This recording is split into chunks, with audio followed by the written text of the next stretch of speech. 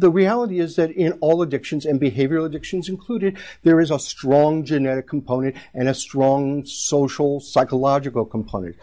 The research is inconclusive, but it varies from a small percentage to 50-50. If you grew up in a monastery, would you become a gambler?